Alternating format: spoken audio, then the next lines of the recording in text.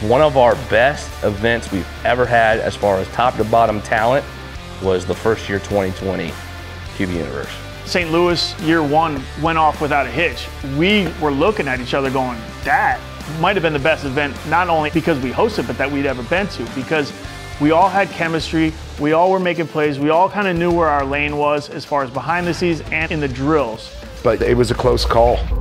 The rumblings, if you will, were just starting to spread across the country. They're like, oh, there's a sickness, it's very serious. The timeline from starting the company to putting that event on, and then what happened after was insane. If it happens any other way, QB Universe never gets off the ground. From that Hooters meeting and all these great ideas and executing on all the different fronts to prepping, getting ourselves in position to get this done. That was probably a 10-month run of getting it all figured out. We're planning this thing, we were trying to make it big, we're trying to put it on an event that people haven't seen in the quarterback space, and then something they call COVID hit. The breaking news, stay at home, that is the order tonight from 4 state governors as the coronavirus pandemic spreads. Bam, like the entire country shuts down COVID-19. And I just look back at that, even at the time going, whoa. The world shut down. Look at the map. What started in China has now spread to Europe, Australia, and the United States. Californians, New Yorkers, the populations of Illinois and Connecticut will all soon be under orders to stay home.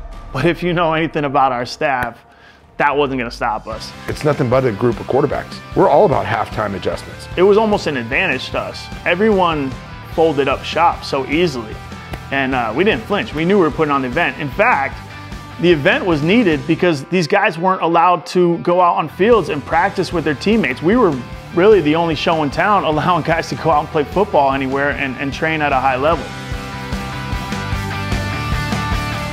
So we had a great place to host the event. You know, the old Rams sports complex.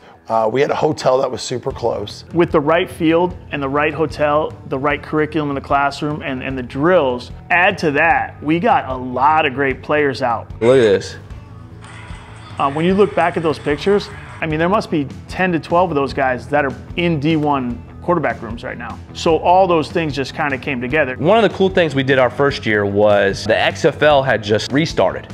And so we got tickets to do a practice on the game field.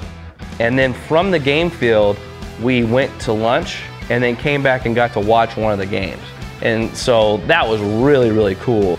We were able to put on an event that first year that was just very memorable. It's something that I'll probably never forget because it came together and we were able to have 60 quarterbacks show up to a 3-day event, and they all walked out of there with an unbelievable experience. Like I said, we're quarterbacks.